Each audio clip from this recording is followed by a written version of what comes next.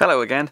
In the last session of our OpenTX setting up and how do you do it, we basically set up our radio, we did a couple of things in the setup, we put the SD card in, now we're actually ready to the nuts and bolts of it. So what I want to talk about this time is creating a model in the radio, binding it to a receiver and then going into Betaflight and showing what you have to do on the radio in order to set that up in parallel.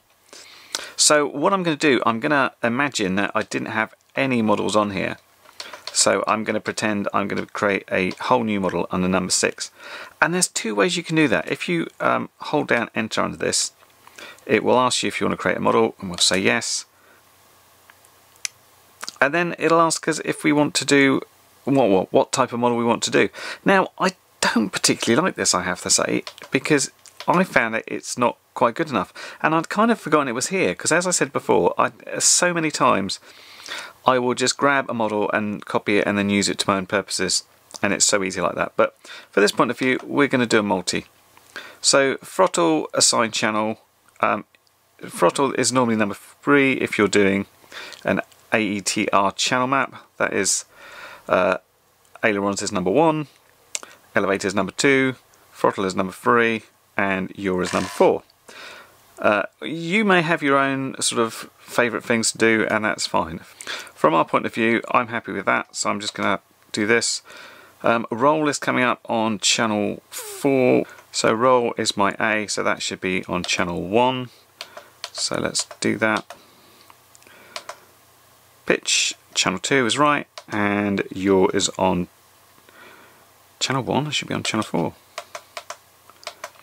So just make sure that's right. So we've got throttle on 3, roll on 1, pitch on 2, and yaw on 4. That's good for me. And this is where it gets a bit weird here. So it's saying arm on SA. So this is going to be different depending what radio you have. So SA is that switch there. But I don't want it on that switch there. I want it on this 2 position switch up here, which I don't seem to be able to do. If I press return there, normally I just expect to do the switches for it to recognise it, but it hasn't done. So I can, it's only letting me do it on A, B, C or D, which are these 4 switches here, and I want to use that one for arming. Thanks very much. It's kind of why I don't like it so much. So okay, let's do this on A, and then we'll figure it out as we go. So at the very least you will want an arm switch, so that's fair enough. And then it's got mode. My mode I'd normally have here as a 3-button switch, so let's use D. Press and enter. Now with various radios they're going to have different switch names, and some of them are not even named, which is quite annoying. But we'll be able to go back in and alter any of this anyway. And then beeper on aux2, well I don't really do it like that, but let's put beeper on, oops, no I missed that, I meant to say beeper on SWB, but okay, so it's like do enter to confirm. This is not a problem because I wanted to change bits anyway, and it's a way of letting us show what's going on. You'll notice there's a little star next to it.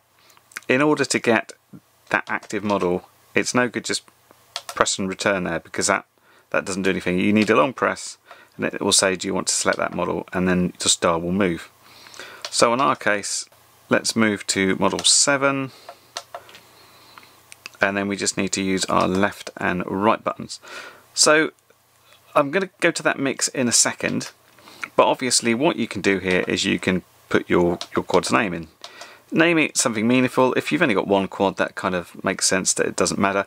If you're like me and you've got like 100 models kicking about, it's quite important that you've got this named here. So you can just basically do things like this, and it's going to vary again how you get the capital letters. So I'm going to call this quad, but for this one I think I hold down the right, yeah, and then that capitalizes it. Oh, it turns out I can't spell quad. Let's try that again. Might stick a U in there.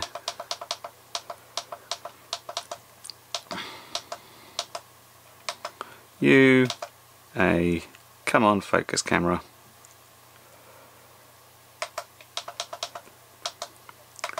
D, just return. Now part of the reason I wanted to be in here is I wanted to talk about the timer. I find timers really, really useful. And there's a couple of timers you have. So it's not quite the same as being on or off. So what I always set mine to is having throttle seconds, and that means it will do the count every time the throttle is active. If you just had the timer on, then it would just go all the time. So one thing I can do is I can time my quads to approximately how long I can fly. And this isn't, you know, oh, I must land by this time. It's just about drawing my attention to it, that if I've been flying for 4 minutes, then my battery's probably dead. Maybe I'm not looking at the OSD. And there are actually loads of different things in this. Throttle percentage, I don't find quite so useful. Don't know what throttle T is. And then you've got, you know, switches to put it on manually. So yeah, I'm going to do throttle seconds, and I'm going to set this to 3 minutes because I think my batteries are a bit dead, but they can work after 3 minutes. You've got a countdown here, and I quite like the voice, so it'll give me a quick shout when it's looking dodgy. This minute thing here, if you tick that, it basically will stay after every minute how long you've been flying. Quite handy if you really want to know every minute where you are. Now there are a couple of things here that I'm going to leave off for now and then show you about it later, the E-limits, E-trims, and we'll come back to see that when we're setting up the model. This is important because at the end of this all, you have got your binding of the model. So this is using a multi-protocol module. So for that I need to set it to multi, and mine's going to be a FreeSky D16. If you're using a regular FreeSky radio, you will probably just have D8, D16, maybe LR9, so you should set it to that. And you might be using something where you have to use an external module, in which case you would go to this external RF and you'd set your correct module in there and then do it as per normal. Now, one important thing in here, it will really whinge if you don't have it set, and that's failsafe. As far as Betaflight goes, and many things that uses any kind of flight controller, you will want your no pulses, which basically puts the control signal out of bounds of what everything's expecting. It can detect a failsafe from there. If you were not to do it, every time you selected a model, it would go beep and tell you hadn't put a failsafe on, and that was bad. We're going to come back and bind the model in a second, because the other thing I just want to do is set up some of the other bits here. So we've got some stuff on helis we don't need as we're going through this thing. Flight modes, I'm not going to touch. Inputs, don't be confused with mixer, we're not going to touch that. And then this mixes. This is what it set up for us when we went through that. We've got our channel 1, channel 2, channel 3, channel 4 as we wanted, but it was all a bit rubbish here. So the mixer screen, it screws many people up because it's kind of complicated looking. Essentially all you've got here is the channel it's on. This is the weight. 100 means 100%, so you know 100% of the throttle means it's 100% of the throttle. And then you've got the input it's for. So we've handily labelled these the right way, and then this is just a text field to say what it does. So for this, it's on switch SA and it's for arming. As mentioned before, we didn't want switch SA, we wanted this one, which is, I don't know what it is, I think it's G. So this is pretty easy to change. With all of these things, it's normally a long press. So long press enter, and then go to edit. And there's a lot of stuff on here, a lot of which you don't need to know as yet. The only thing we care about is the source switch. So if we go to source SA, press enter, short, and we can actually step through these, or I find it much easier if we just flick that switch. Then it's like, oh right, you want SG? Yes we do. And then we can do that. And the other thing, my mode switch was okay, but I decided beeper is a different switch. So I'm going to long press that. I'm going to edit, and I'm going to change my source for beeper to this switch, which is B. And there you go, that's set on B. Easy. And SD on mode I was happy with. If you wanted to see what was going on with your channels and buttons as you did things, if we come out of this model, and this is going to change depending on what radio you've got, because some of them have got more real estate than other things. Oh, you can see our timers on here. If I just raise the throttle slightly, you can see the timer starts going down. Okay, so this one is down, and I can see that I've got channels. So this is channel 1, you can see the little bars, channel 2, channel 3, channel 4, and then these ones are my switches. So I've got arm switch, which is 2 position, mode switch here. You can see the position in the middle is basically 0, and my other switch was that beeper one there. And that's it in like a numbers form, where you've got the -100 to +100. Oh, I've just noticed here that my countdown is silent. That's no good, is it? Let's have a voice there. So I saw my timer went past, and I was like, what is that then? And it's because I had it to silent. 30 seconds. 20, 10, 9, 8, 7, 6, 5, 4, 3, 2, 1. Timer 1 elapsed. Okay, so that's the timer working nicely now. So if you want to reset the timer, on this one it was a little bit different than other radios. Timer's always been like a long press thing rather than short press. For example, here's my X9D here, and if my timer goes on, I would just hold down long press on the enter button and do a reset, and reset the flight, and that resets that timer. On this one, it was a short press. Short press, reset, and you can do the individual timers. You can have up to 3 timers, do the whole flight, and we're back to 3 minutes. Anyway, let's bind something up now. To do that, first we're going to go back into the model, and we're going to go to the up from the bottom, and you've got the bind thing there. Now you'll have RX numbers on here, you can choose one if you want. What the RX number actually means is if you've got an RX that you've put as 7, for example, and this model would then not be able to talk to that one because it's a different RX number. If we simply change this to 7, we could have the same model which would be able to bind to different models everywhere. If that kind of makes sense. I tend to separate them out just to make sure I've absolutely got that right model. So by using a different RX number on every receiver, I can make sure I'm definitely connecting to the model that I've set up this specific model here for.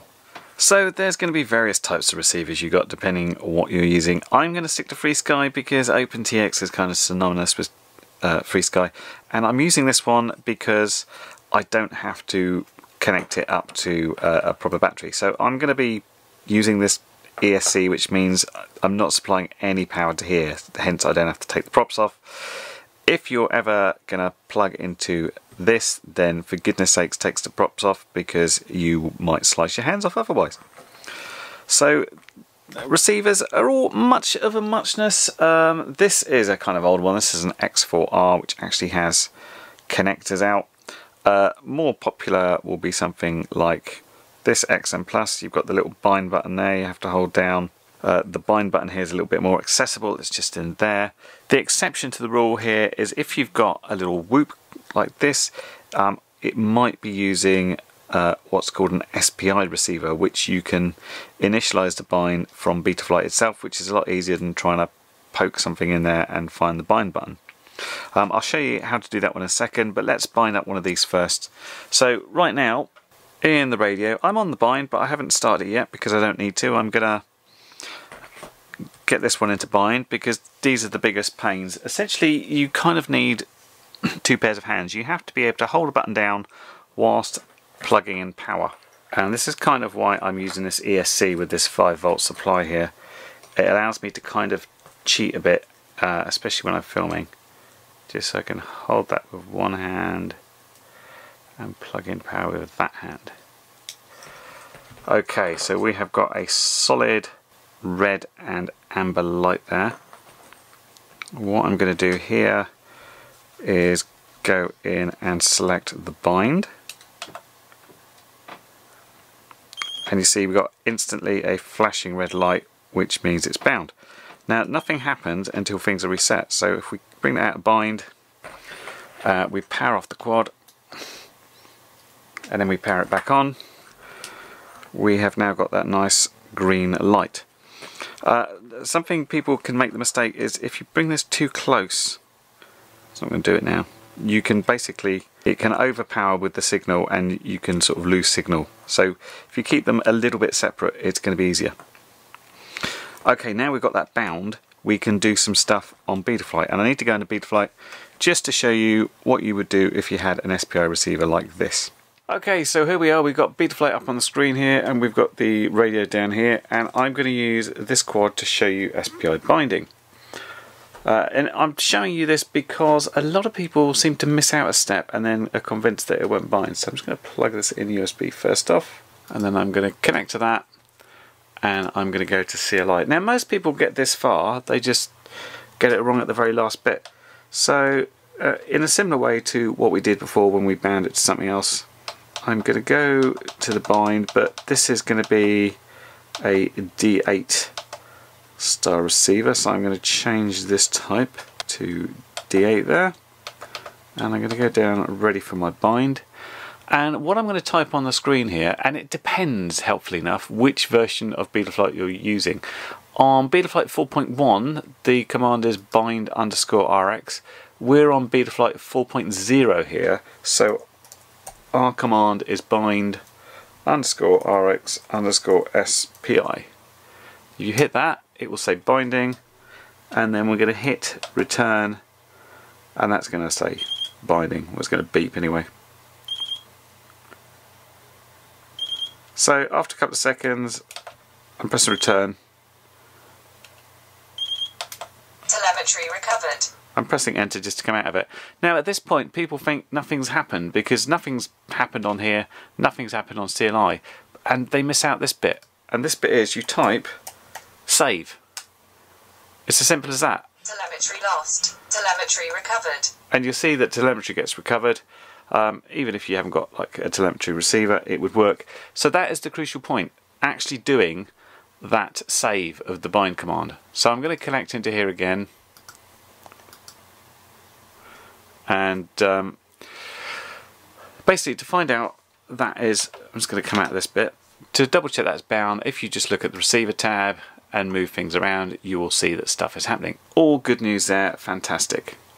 Now what I want to do here, I'm not going to go through stuff like the ports and configuration and pitch tuning, stuff like that. I've made videos on them before. I just want to tell you what you have to do on your radio to set up your quad for the first time. So what we're going to go to is the receiver tab, and you can see here that our roll stick, our pitch stick, our yaw and our throttle is correct because we are using the AETR map.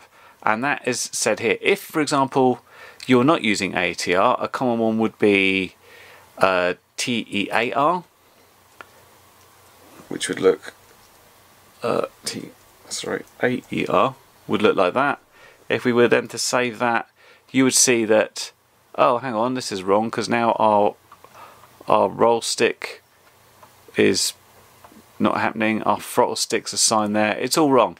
And literally you can just do what I did, and that is you put your cursor there and you type in the correct mapping you've got, which is AETR 1 2 3 4, like so, and then hit save, and telemetry lost, telemetry recovered.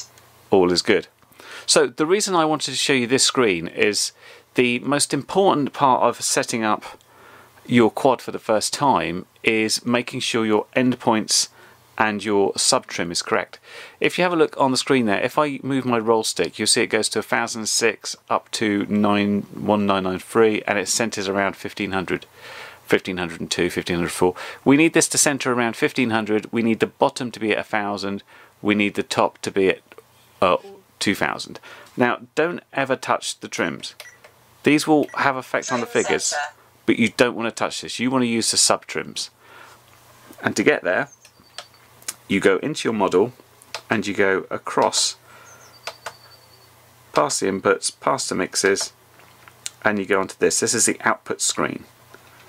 And if we go to channel 1 and do a long press enter, edit, we have the sub trim here and we have the max and the min.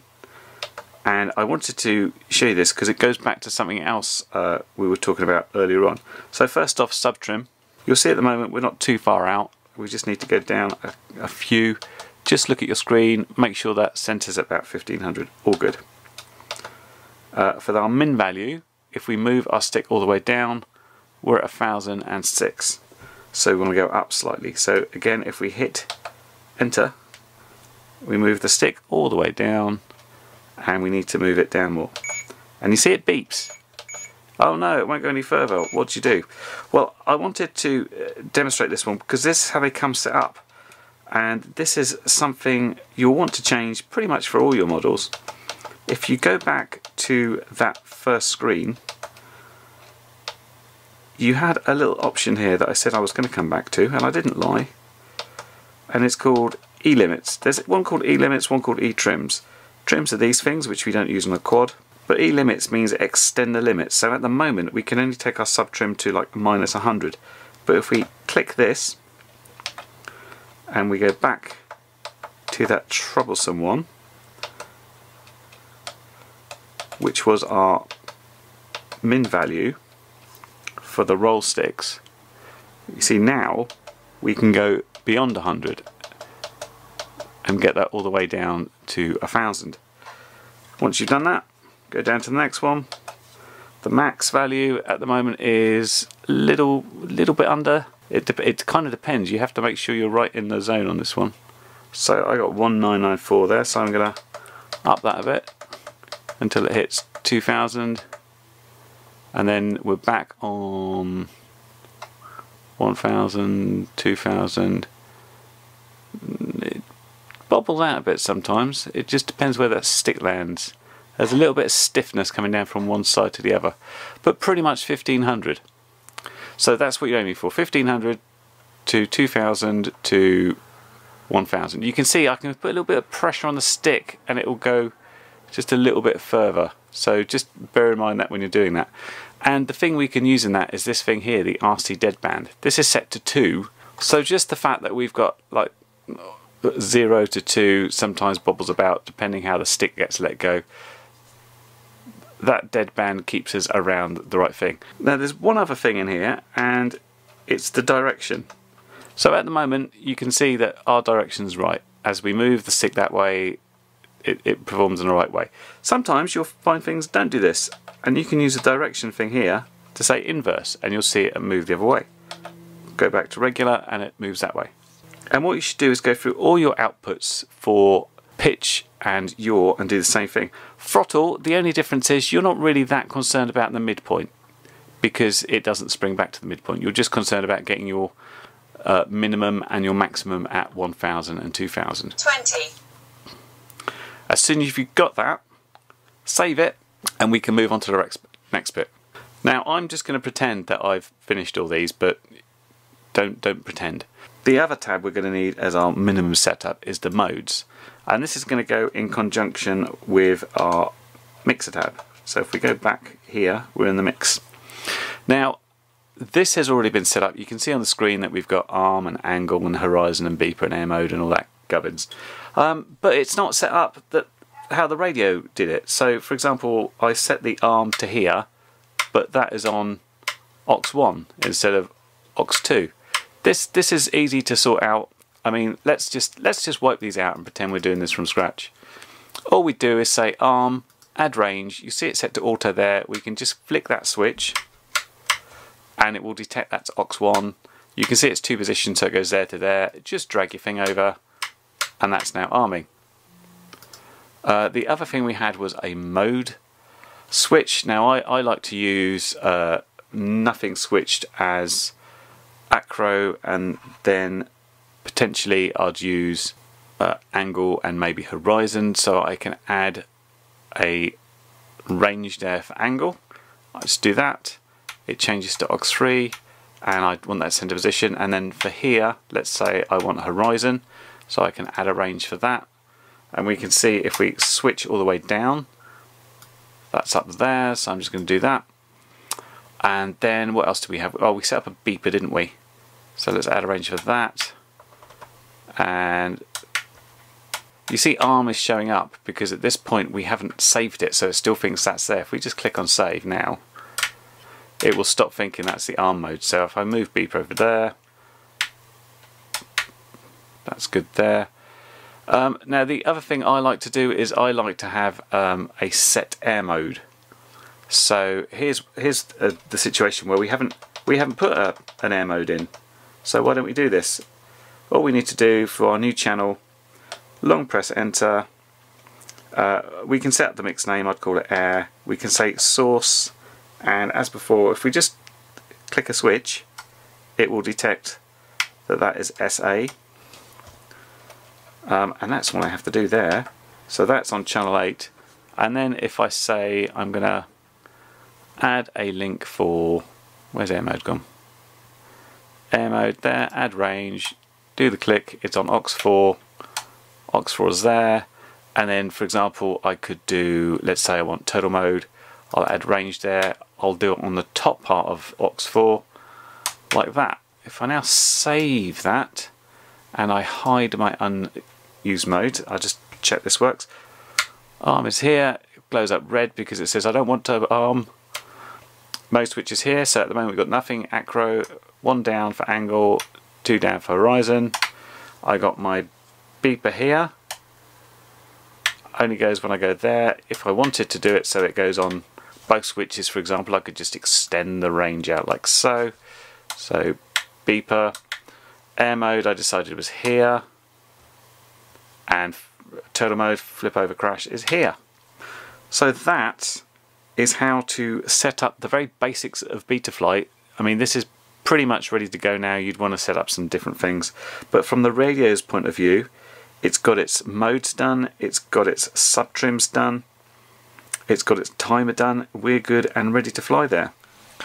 So one final thing, and it's for anybody that can remember back at the start of the video when I said you'd only set this thing up once, and there's 2 ways to make a model. So I did the thing where I went to a new model number, I did a long press, create model, and then I chose multi.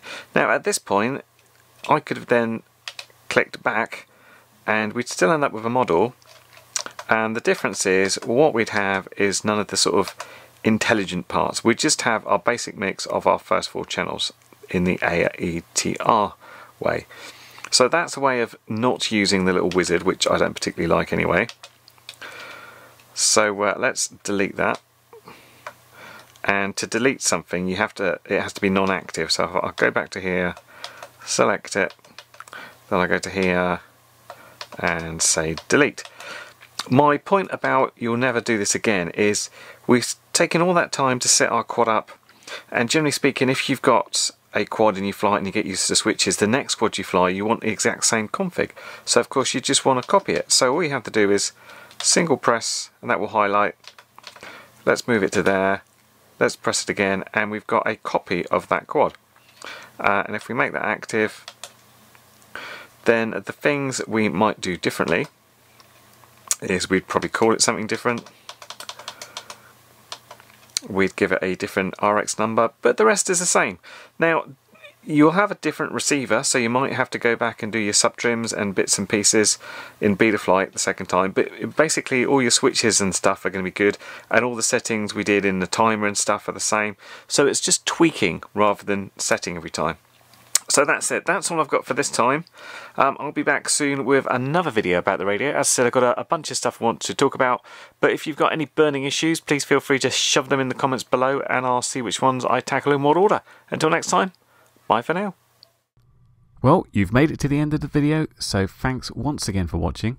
If you like what you saw, then please consider subscribing, and if you really like what you saw, then be sure to check out the link to my blog for a variety of ways in which you can help support this channel.